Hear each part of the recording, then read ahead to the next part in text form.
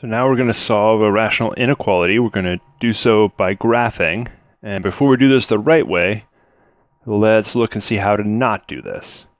So how do we do this the wrong way? It looks very tempting to multiply by the denominators, x minus 3 and x plus 1. What would this look like if I did that? It would look like this. 5 times x plus 1 is greater than 3 times x minus 3. This would be okay if there was an equal sign. Why is this bad with an inequality? Well, if you multiply by a negative, you need to flip your inequality. We multiply by this term. Is this positive or negative? I don't know. Depends on what x is. Is this positive or negative?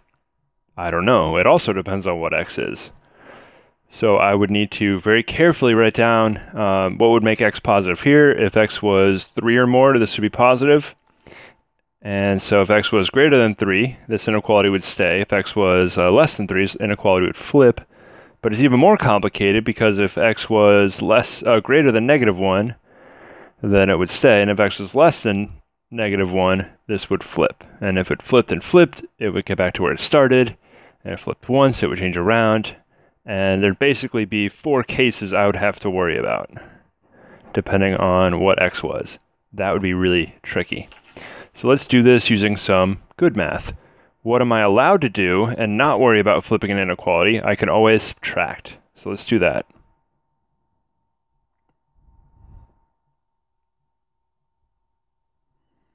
So I don't have to worry about what x is. It's going to work out just fine. This inequality won't change. Well, how do I subtract? You need common denominator. So there's nothing in common, so I need to multiply this fraction by x minus 3. Divided by x minus 3, multiply this fraction by x plus 1 over x plus 1. So we're going to multiply. We have 5x plus 5 divided by x plus 1, x minus 3, minus 3x minus 9, divided by x plus 1, x minus 3. So 5x minus 3x is 2x. 5, it looks like minus 9, but it's minus a negative 9. 5 plus 9 is 14.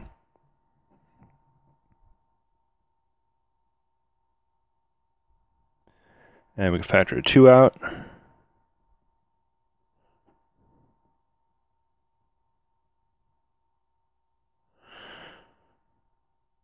So just like with polynomials, I'm going to give this function a name, and we'll call it, we're in rationals, so we'll call it r of x. So now we have some x-intercept and some vertical asymptotes to worry about. And let's write down, we'll go domain. So we're really graphing this r of x function now, and the final answer will be, when is this rational function greater than 0? So domain, don't use -1, don't use positive 3.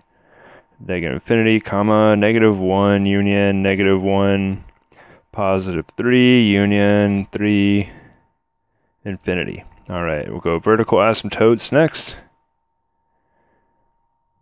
X equals -1, x equals 3, they're both cross. And x-intercepts, there's only one, and it is -7.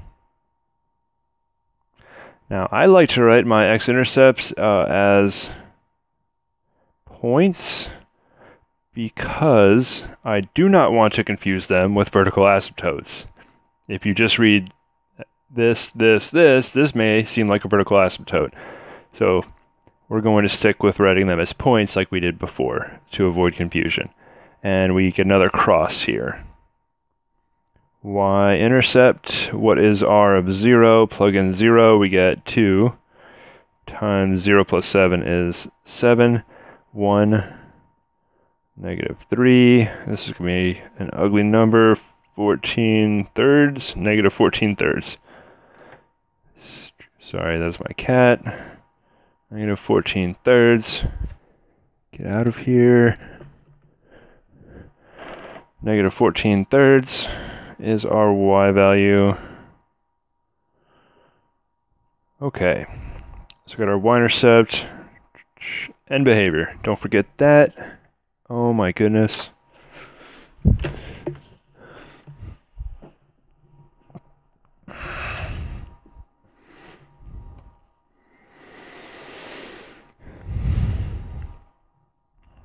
All right, end behavior. We want to throw out small values, the +7, the +1, the -3.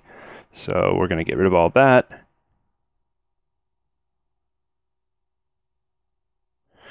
And behavior.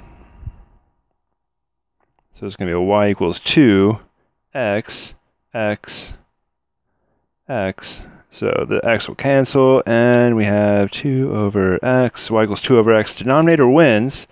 So what does that mean?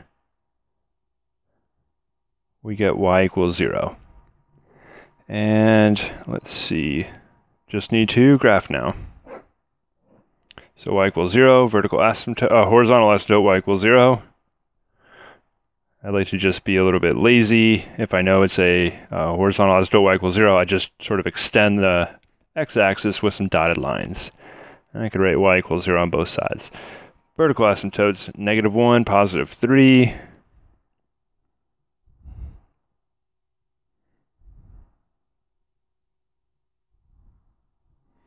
And our, let's see, did I not? Somewhere, x-intercept, -7.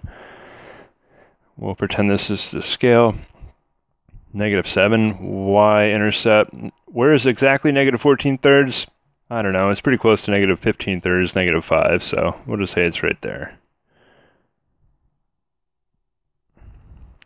All right, so now we will connect all this together. We'll start, it is impossible to start over here on the right side because I don't know if I should go from this y equals 0 to the bottom or the top. I could plug in a y value somewhere over there, but instead, let's just avoid that side altogether, and we'll start. I also don't know if I should go up over here or down to approach the y-axis. So let's go from here, this x-intercept, to the vertical asymptote. I also don't know whether to go up or down. So let's go from the y-intercept to the vertical asymptote. How do I know from the y-intercept it does not go upwards? If it went upwards, I would have another x-intercept I'd have to cut through here. So it would definitely go downwards. You don't get crossing and bouncing on y-intercepts. What would happen if I got a bounce? It would come backwards and I'd fail the vertical line test. So it's going to have to keep going through. Now I do not have an x-intercept, so I cannot go up and approach the asymptote, vertical asymptote up here. So I'm forced to go back down. Now I'm going to use the cross of this vertical asymptote to come back out of this side. And I have to approach the horizontal asymptote. Now over here, I have to cross again. I got that from our -1 cross behavior there. I have a cross x-intercept, so I will cross the x-intercept. Now I will be going down here, but I also have to approach the y equals 0 horizontal asymptote as well. So here's our final graph. And I wanted to solve when is r of x greater than 0. Well, it's not okay to equal 0, so we're not going to use that x value. And this was, remember, -7, so I want to know when is it greater than 0. So I will highlight the parts of the graph that I want to use. So we'll be using that portion there and this entire part of the curve here as well. So what x intervals do we have? -7 and -1. Do not include this endpoint, and you never include an vertical asymptote endpoint. And this was 3. 3. I didn't label it, so this is 3 all the way to infinity. So this will be our final answer for this inequality right here. Seems like a lot of work, but it is much better than trying to work through the algebra of what happens if things are positive and negative when you multiply. So this is how we're going to be doing our rational inequalities.